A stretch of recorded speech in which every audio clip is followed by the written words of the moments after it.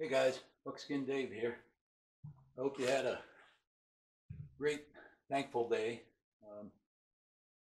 You'll probably see this on Saturday. It's Friday, so I think I had a little bit too much to eat. What I was thankful for yesterday. I'm kind of dragging a little today, but I'm going to start planning this sharps build. We've got an action here.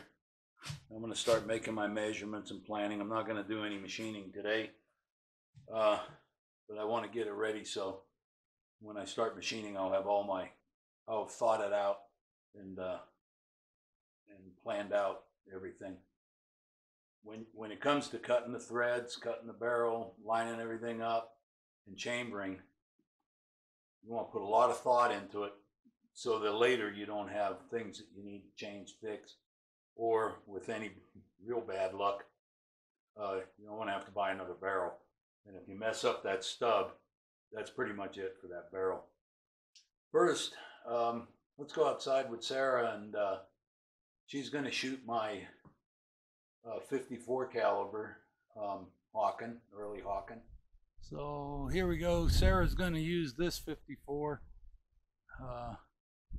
She still has an elk tag, muzzleloader elk tag, so she's going to give this one a try and see how she shoots it.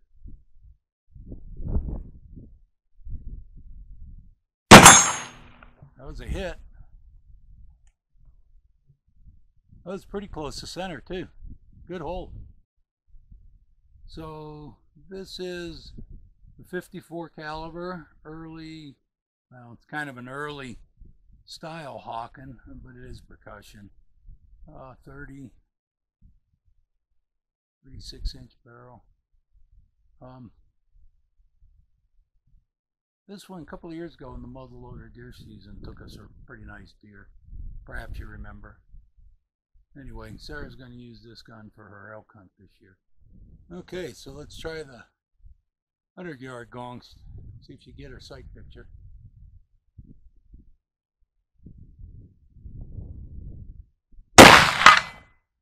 I'd say I heard a ding. Good. You know your sight picture now for 100 yards? So one of the things that you could do, and I don't have to do it on this one, on a modern rifle on an action you would face this off, and but I've done some measuring, and I believe it's tight enough, it's flat enough for this purpose. The action is still put together. One of the things that's very important would be the distance. I'll bring you in close here. The distance from this face down to the bolt inside. That would kind of be your headspace. So you want to get some measurements, and I have 765 thousandths, and I measure it all the way around. And on this one, it's kind of about averaging about 755 thousandths. So that's the distance your barrel stub is going to be. That's the length it's going to be. Another thing that I do, and this will help you if you did want to face off that deal. This has a metric thread in it. They're square threads. And the last one I built, I made this on an aluminum stub to make sure that I had everything thread-wise the way I wanted it. And I cut it out of aluminum because aluminum's easy to cut. And I'm checking it to make sure that these threads are what they say they are. You don't want to cut a barrel and then find out the threads are wrong. So I know the size of the thread. So you want to make, we're gonna have to turn the barrel stub down to the diameter that we need here to thread it. And when we turn it down, we're going to turn it down to a shoulder, and that shoulder is going to press against this face. Okay, so let's take a look at the barrel. This is the stub, the barrel stub. And one of the things that I like to do, this barrel, by the way, is a 50 caliber for the Sharps 50. And so that makes it a 520 barrel. And this one has 24 twists. One of the things I do, and it's really a little bit, this one's really good. I've already measured it. Like on a muzzleloader or whatever, you have what's called run out. And when they bore this out, sometimes it doesn't come out perfect. It's usually only off by a few thousandths. But if you have a few thousandths fatter, a few thousandths bigger, you can measure it between the groove and the flat of the barrel with your dial caliper. I like to put the fatter part at the bottom, because even though it's such a slight amount, it will cause the bullet to rise a tiny bit when it comes out. This barrel is built by C Sharps, and they were nice enough after I measured it all the way around to find out which flat I was going to want on the bottom and one on the top. They marked this barrel, a little divot here. This flat right here would be the one I want on the bottom. So they've kind of given me a little heads up. And when I measured it, we're only talking a couple thousandths, so it's probably negligible. Now, on a lot of things that you fit, you have three surfaces, especially on a muzzleloader. You have three surfaces that have to come to rest at the same place at the same time when you screw it in. And the first thing would be wherever you decide this shoulder is going to be along here. So if you're fitting a gun with already cut out wood, you're going to have to figure out how that wood is cut, because it'll come right at these little divots where the flat is, this rosetta. This one I'll probably shape the wood so I can make, and I've got some marks here. This is an approximate spot where I'm going to want to have my shoulder come up against the receiver. Okay, and when I say an approximate, I've left myself enough that I can trim a little more off if I want and still be too close to the curvature of this where the flat begins. The reason is on this rifle, the way it is, if you take the block out of the, and you'll be taking this apart, if you take the block out, you can have a pretty long barrel stub, you see. It can go in. You can see the block in there is the blue thing. So if you take that out, you have all this extra space here. So you can make the stub longer than it's going to eventually be. And the first surfaces that have to come together are when you screw the barrel into the receiver, you're going to want it to stop with this flat on the bottom, this flat on the top, and you're going to want it to be level with the receiver. If it's not level, when you look down the sights, they're going to look crooked. So it has to be level with the receiver. So as long as you make this stub short enough that it won't bump the back part of the action, it can go in there and take up some of that space where that block is. You can do this surface first and get that exact thing in there where you want it, this top, this bottom, and it's tight to that shoulder that you've made. This is going to be reduced in size. I forget what the exact size is, but it will be reduced. So there'll be a shoulder there, and your receiver will butt up against it. Once that is done, once your threading is done and that's butted up against there, then you can start making the length that you want so that your block will come up and it'll be perfectly fitted so that it comes past the back of the barrel. When you, on this 50, when I cut the chamber reamer has an edge that will cut the rim. So when that cartridge is put in there, the back of the rim will be exactly flush with the back of the barrel. It'll be the second thing you put together. And then the third thing will be you'll want to shape this so it's rounded off inside the receiver. So I've marked, once I chuck this up, I've marked where I want to cut my, turn my barrel down approximately, because this is the edge you're going to work with to get it to turn so that you have the flat you want up and the flat you want down and it's perfectly level.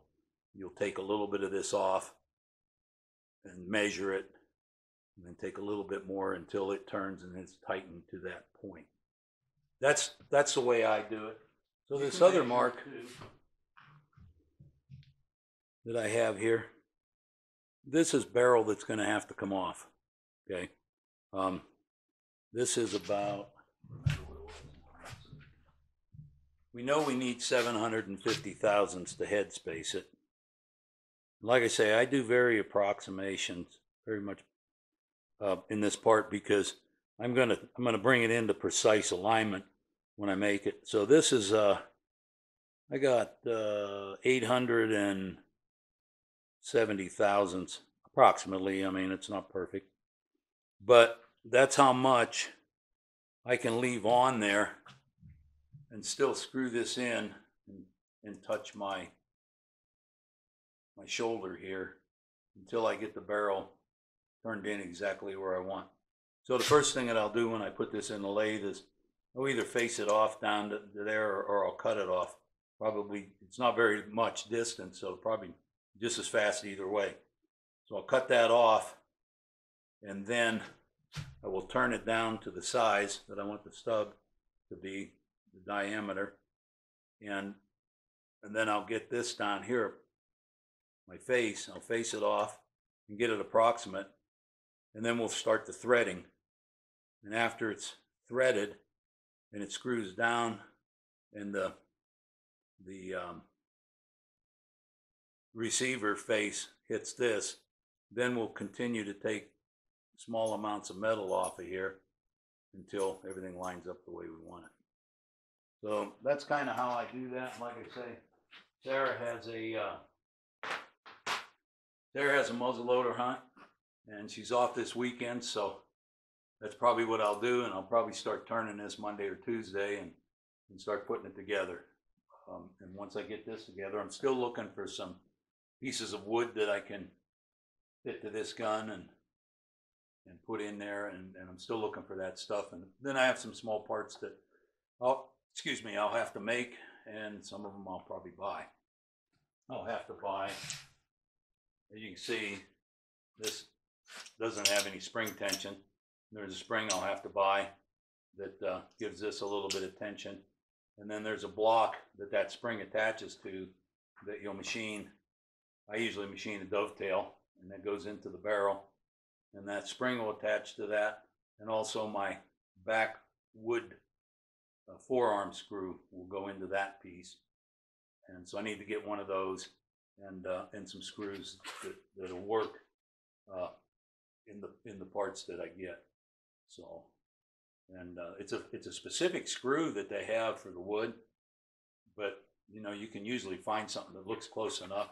But I want to get screws, and then I want to get little metal Buckskins to put in there for the screw to go through and come up against them. They kind of look good, and they make the screw hold against the wood a lot better. So, anyway, one of the other things I want to do today, it was starting to snow a little bit, just like flutters, nothing big.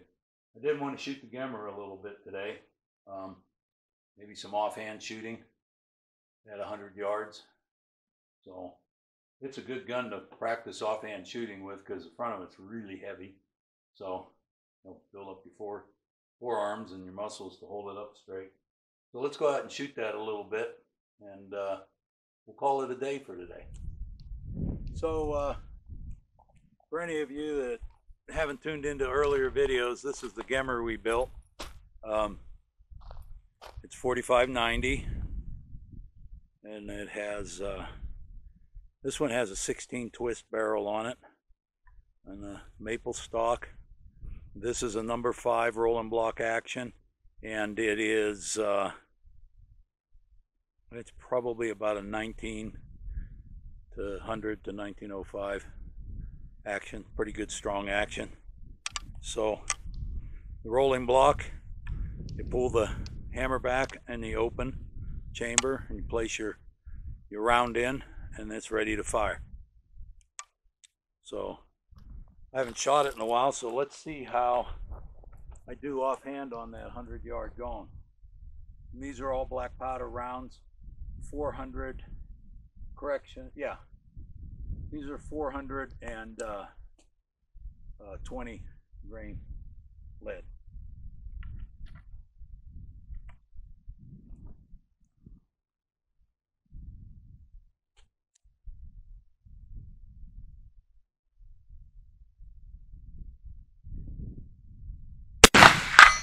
All right.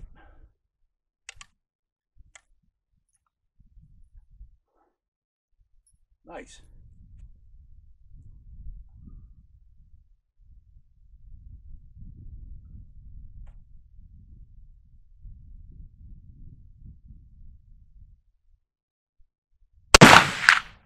Whoops. Guess I need a little more practice.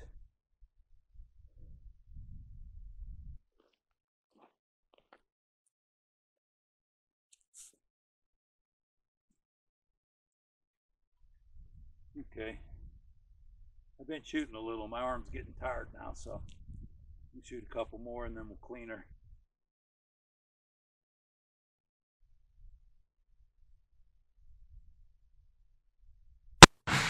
Ooh, I knew I was going to miss that.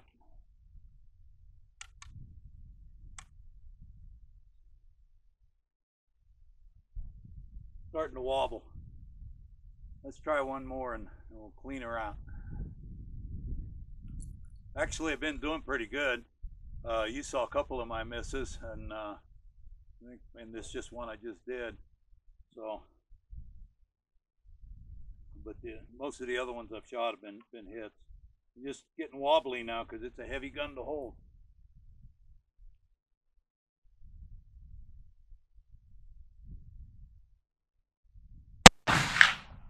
Ooh.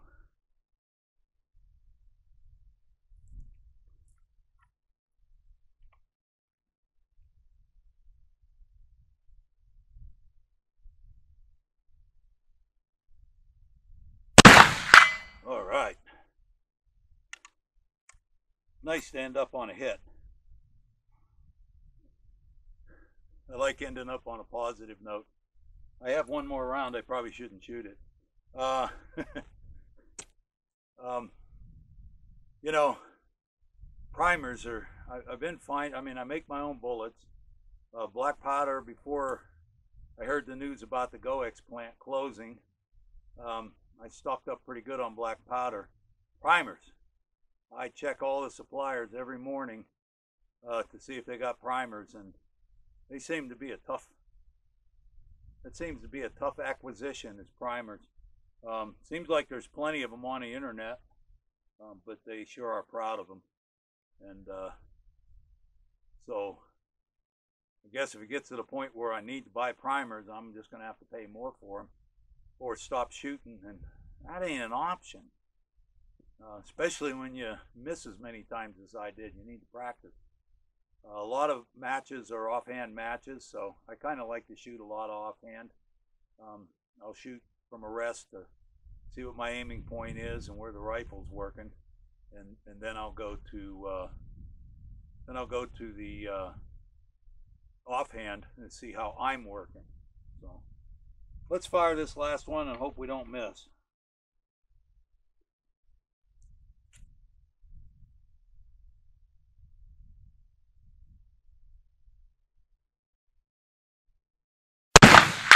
All right, we like finishing up on a good note, positive note. Let's go in and run a patch on this and finish up for this episode.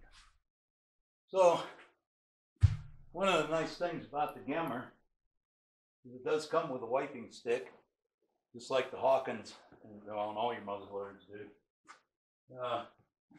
Comes in handy if you want to clean the gun into the field. Since how we're working on this one in the shop, I'm just going to use my shop stick, and I don't do much anything special. I shot all black powder in this one, so I'll use a black powder solvent, run it out, then I'll run a brush down it a couple of times, and then wipe it again until the patches come out clean, and light coat of oil. And that's all I really do to them. So that's all I got for this episode on Buckskin Dave. Thanks for joining me. Stick around. We're going to start working on this gun next week, and you'll be going through all the processes that I go through to get it barreled and chambered and ready for wood. I'm glad you had a good Thanksgiving. I'll see you next time. Have a great day. Bye-bye.